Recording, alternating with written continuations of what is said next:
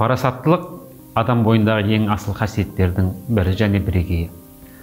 Ол бір күнде ғана қалыптасатын нәрсе емес, талай жылдардың тәжірибесімен келетін, талай сынақтардан өтіп, шыңдалып барып қалыптасатын дүние. Ақыл қайрат жүректі бірдей ұста, сонда толық боласың елден ерек деп Абай атамыз айтқандай, парасаттылықтың ар жағында толық адам ұғымы жатыр. Парасатты адам қай кезде де туралыққа және әділеттілікке, өмірлік тәжірибесіне сүйеніп шешім қабылдайтын, шешім қабылдар кезде де көптің мүддесін жоғары қойып отыратын ең зиялы адам. Міне сол зиялылық адамды парасат биігіне шығарады.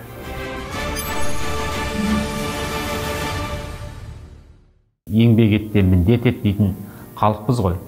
Сол еңбектің нәтижесін күтеміз. Еңбектің наны тәтті, жалқаудың жаны тәтті деп бекер айтпайды. Несібені жерден сұрама, төккен терден сұра дейді дана халқымыз. Сондықтан еңбек етіп, терімізді төгіп барып, соның нәтижесін күтсек, ол қай жағынан болса да әділетті болады. Ол қай жағынан болсын орынды болады. Бейнет түбі зейнет демекші, қашанда еңбек мен үшін жоғары тұрады.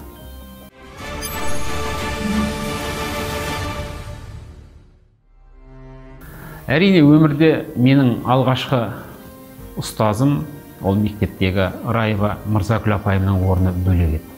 Себебі ол менің алғашқы ұстазым болды. Ұстаз дегеннің не екенін мен сол кісі арқылы таныдым. Мұғалім дегеннің не екенін де сол кісі арқылы білдім. Ол кісінің алдында тапжылмай 3 жыл отырдық. Тіпті біздің ең қамқоршы адамымыз сол кісідей көрінетін. Себебі ол кісінің әріп үйреткені, кітап оқуды үйреткені, жазуды, сызуды үйреткені бір бөлек, ол кісінің тұла бойы толған мейірім болатын. Әрқайсымыз тек маған ғана емес, баршамызға туған баласындай қарайтын. Сондай мейірімді біз үйдегі ата-анамызбен мектепке барғанда ұстазымыздан сезінетінбіз. Мырзакүл апайымыз бізді білім өз алдына, ең алдымен ұқыпты болуға үйрететін. Тіпті тәртіпті бәрінен жоғары қоятын, жауапкершілікті сезіндіруге тырысатын. Өзіңе жүктелген істі жарты жолға дейін апарсаң да, өте ұқыпты жаса дейтін. Берілген тапсырманы түгел орындай алмасаң да, жарты бет жазсаң да, өте ұқыпты жаз, таза жаз және әдемі жаз дейтін.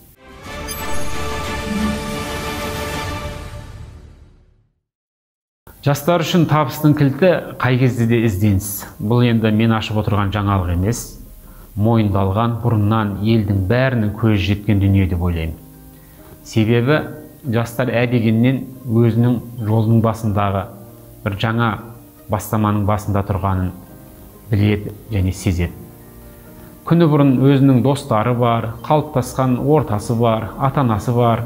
Солар арқылы өзінің таңдаған жолына қатысты пікір жинап, белгілі бір дәрежеде көзқарасы қалыптасады. Қай шаруаны қолға алмас бұрын сол шаруа төңірегінде ой қалған жоспарды барынша кең көлемде талдау жасап алса, болашақ жоспарларын оңай жүзеге асыруына көп септігін тигізетініне сенімдімін.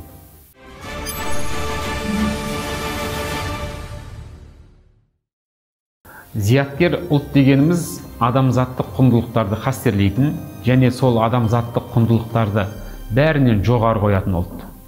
Адамзаттық құндылықтарымыз ол ізгілік, адамдар арасындағы қарым-қатынас, бір-біріне деген сый-құрмет, қоршаған ортаға деген сый-құрмет.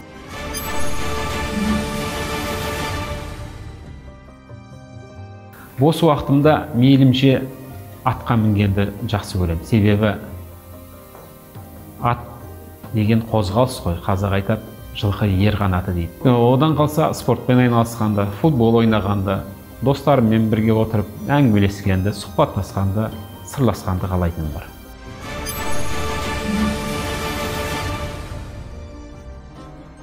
Мен өзім жалпы тарихи туындыларды оқығанды жақсы көрем. Оның ішінде Ілияс Есенберлиннің маған осы жазу тілі қатты ұнайды. Көшпенділерді оқи отырып, мен сол ғасырда өмір сүріп жүргендей сезінемін өзімді. Екіншісі Қабдеш Жұмаділов ағамыздың кітаптары. Оның ішінде Қабанбай Батыр туралы жазылған мынау Дарабоз туындысы маған қатты ұнайды. Біріншіден тарихи туынды болғандықтан, екіншіден мұның ішіндегі диалогтары, шешендердің, билердің айтыстары. Ал поэзияда өзімнің ұстазым Қаныбек Сарыбаев ағамыздың кітаптары.